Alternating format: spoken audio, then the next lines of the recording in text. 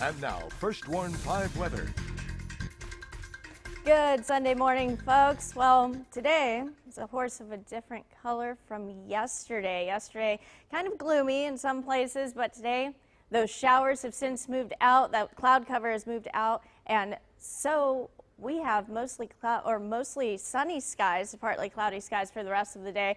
Now, as that happens, we start to heat up. It's 77 in Rio Grande City, 79 in McAllen, 81 in Enberg, and then the upper 70s, low 80s toward the coast. Now, because we don't have all that cloud cover, we're going to continue to heat up, and we heat up fast. From 10 a.m., we're in the upper 70s, but then by 1 p.m., we're in the upper 80s, almost a 10-degree temperature difference, high of around 90 by around 3 p.m., only cooling down to around 89 by 4 p.m., and then by 7, cooling down to around 83, mostly sunny skies. So those clouds will continue to decrease as the day goes along. And dew points, this is what the cold front really did. It lowered our dew points. So yesterday we were climbing to the very top of that very humid category. Well, we're on the edge of that muggy and very humid category right now. We're going to continue to drop in dew points as the day goes along. We're mainly dry today. We had a couple of showers really early this morning, late last night. Then we're dry tomorrow, dry on Tuesday. And because we don't have those rain chances, it's a pretty decent day to be on the water.